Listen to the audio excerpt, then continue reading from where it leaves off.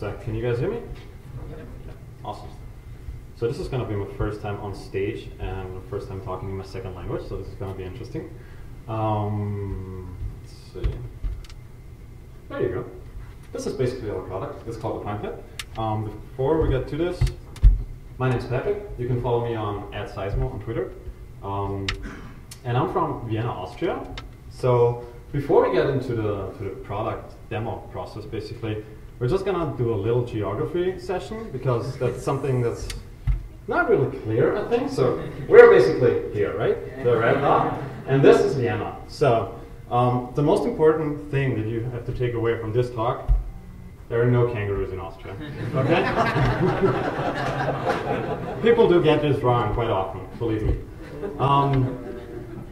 So, with that out of the way, let's talk about Appointmed.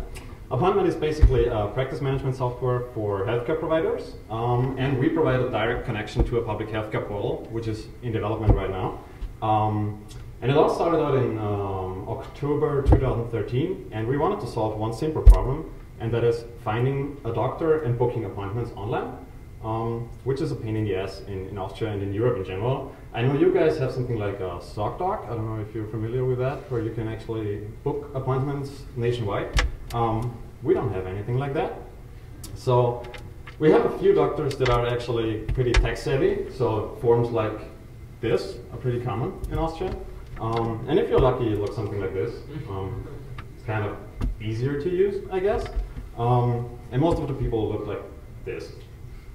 It's just a coincidence that this guy is red hair, ginger. So, but in order to offer a booking solution, a general booking solution, we needed access to the calendars of HCPs. That's what we call healthcare professional HCPs. And this is where we found an even bigger problem than just the booking process. Healthcare software is basically outdated, difficult to use, and it has no connection to the patient or the client at all. So most of the stuff looks like this. This is actually a scheduling. It should be a calendar, if you can recognize this. Another good example is this one. It actually looks basically like a calendar, so it's better. And electronic patient records are a funny thing.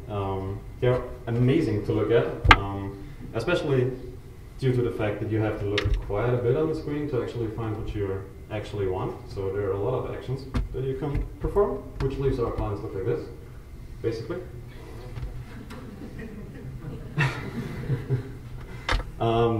So we came up with a two-step solution, basically. The first step is the practice management software. We want to get HCPs on board and tremendously improve their daily processes, basically. And the second step will be, so we have the HCP software right now, but we're working on the public healthcare portal. This will be step 2, where you actually can connect to your HCP, you can book appointments, and you can actually manage your medical data. So in Austria, I don't know how this is in the States, but in Austria it's usually the way that you have your documents and all your reports and stuff like that on-site at the doctor, basically. So it's in some shady back office on a Windows XP machine usually. So this data is not really safe and you can't access it anywhere. So that's why we decided to offer a public healthcare portal where all your data is basically stored and you can look at it anytime. You can get a second opinion from a different HCP and stuff like that. So this is in development right now, and I hope we get out the first version out the door by the end of the year. But in this short amount of time, I'm just going to talk about the first step. So this is the practice management software. It would be too complex to show you everything, so I just threw together a short video while I talk over it. It's basically an all-in-one solution for HCPs. So that means there is no additional software required, because most of the people use 2 or 3 different solutions for different use cases. So they have a scheduling software, they have an electronic EPR software, they have a billing software, and nothing is in sync, basically. So if you, as a patient, change your phone number, you have to do it in 3 separate applications, which is a pain in the ass.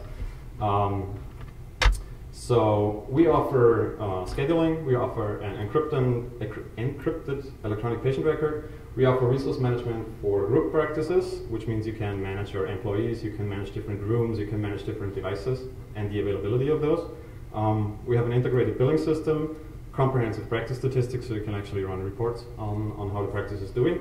And it's always accessible via your smartphone and tablet. So it's a web-based application, which is totally new in that area. And yeah, so that's about it. I was too fast, unfortunately, so this should take a couple of seconds. And the second thing is the web service I've talked about before, where you can find your healthcare professional. You can book appointments, or you can sign up for short-term appointments. So if, for example, the HCP has a patient canceling this appointment, you get a push notification to your phone which says, hey, there's a slot open for today at 3 p.m. Do you want this or not? And you can access all your medical data, you manage the medical data, send it to another HCP, get a second opinion. You can communicate with your HCP, and the best thing for a patient, everything is for free, basically. So we only make money on doctors and healthcare professionals. The problem that we are facing right now is basically selling this stuff, because it's a very traditional industry, and it takes a lot of convincing. So people usually look like this when we first call them, and they're very skeptical. But thankfully, once we get to sit down with them, it usually takes 30 to 45 minutes to go through the whole application. They usually are amazed by what we do. So yeah, that's about it. If you want to know more, or if you want to see the application in action, just hit me up. I'll be around. Yeah, thanks.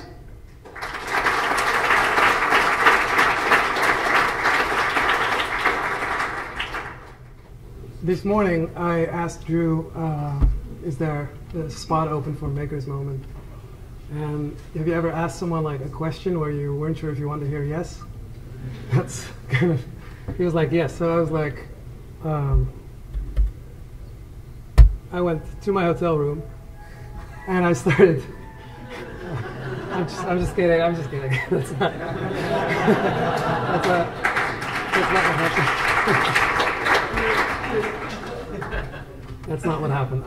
I just quickly threw some slides together to show you guys. I'm a product designer at Omada in San Francisco, and in my free time I work on Stay Home.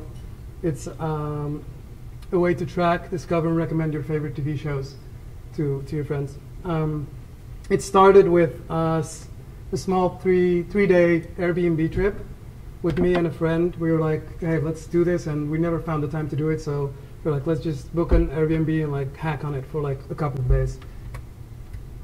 So yeah, the problem I had was I watch a lot of TV shows, spend a lot of time finding details and remembering the progress, like where I am with each show, and it's kind of a passion project to like see every show I'm watching and where I am with each show in like one view. So that was the goal, and the additional goal would be because this would be for like the die-hard people who watch a lot of shows. So additionally, I would want to make it like more accessible for other people that would want to discover new shows and recommend TV shows to others. So yeah, the plan was to create a quick MVP in like a couple of days and like continue working on it and share it with people as quickly as possible and then iterate. So on the plane over, we had an Airbnb in Venice Beach. On the plane over there, like quickly like decided what are we going to do. We decided on this. Most important things were like the dashboard that we're going to show all your shows, and an episode modal where you could like change and select your episode, and like ideally we'd be able to create that to get people to sign up. Yeah, so first thing was the dashboard. The interesting thing here is, because we wanted to do this quick, the idea was to like whatever I would design would feel pretty final. So I tried to like put everything in it that I wanted and then see where we go. The second thing would be where we show more info, where you could watch this show, select your episode, where you're at right now. And then the more ambitious thing, which is more exciting, is recommendations. The idea would be that if you're like following a show, you'd be able to add a little comment, and we would generate a link that you could send to your friends, and they would be able to get more info about that show where they could watch it and maybe even sign up and start tracking. So there's like an early beta ready that I hope I can show you. So this is kind of what we have right now. You're able to track all your shows. You're able to see how many episodes you have left. You're able to track the episodes, see descriptions. All right. You'd have to see it in the real size so it looks a little better. Then we added the ability to pause a show if you're like not into it right now, and it would move to your paused shows, and you'd see like how many episodes you have left with for each show. So if you want to like start a show again, you'd be able to just go and see like, oh, this is only 8 episodes. I can like watch this over the next week or so. And eventually, if you finish things, you will have a collection of the things you finish. And so if anyone ever asks you for a recommendation, you could like quickly go to this tab, see like the shows you actually finished and really like, and then be able to, with the next feature, to just recommend it real quick. We're also working on discovery. It's super simple right now. We just show the most popular ones, but the idea is to build this out with showing genres and more personal curation as well. New releases, what's out right now, and be able to add it to your dashboard and start tracking it. So that button is supposed to, when you click it, you see like a decrease in the episodes you have left and eventually come to a finished state.